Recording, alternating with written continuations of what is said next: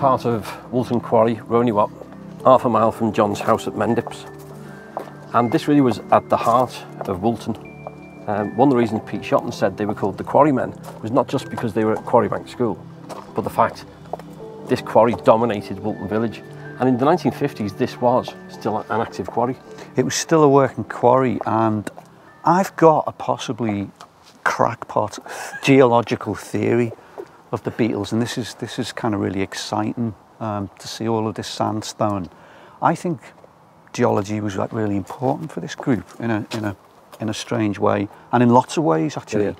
The Quarrymen, the first band, the first name, the school, Quarry Bank, hanging out in the quarry here, which, as you say, was a working quarry. They could hear blasts and they could hear the horn and stuff during the day. Woolton as a quarry village in the 40s and 50s. Yeah.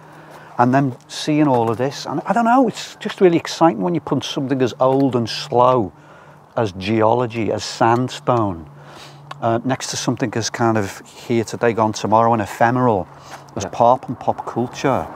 And they became famous in a club called The Cavern.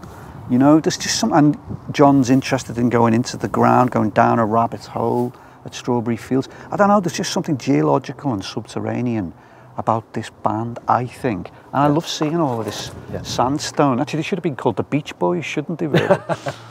And of course, what they played was rock and roll, so maybe that featured in it anyway. Right, right.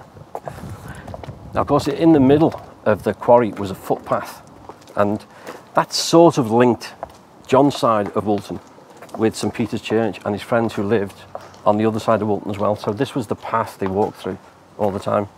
So you got quarrying either side, and this was the shortcut that John and his friends would take. And they would take him to St Peter's Church, and of course the day John met Paul, the Quarrymen were playing right on top of the quarry.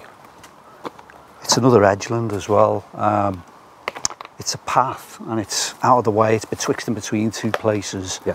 And it's a hidden space, good place to smoke, good place to hang out if you were a teenager, a little bit overgrown now. We haven't seen anybody using this path. It just strikes me, you know, David, walking along here as well, when you're looking at the recent pop cultural past, it feels like, I don't know, it feels like you're an urban naturalist and you're on the trail of foxes. There's scent trails around the backs of houses or something. It feels like we're mapping something that moves around the kind of gaps between the houses.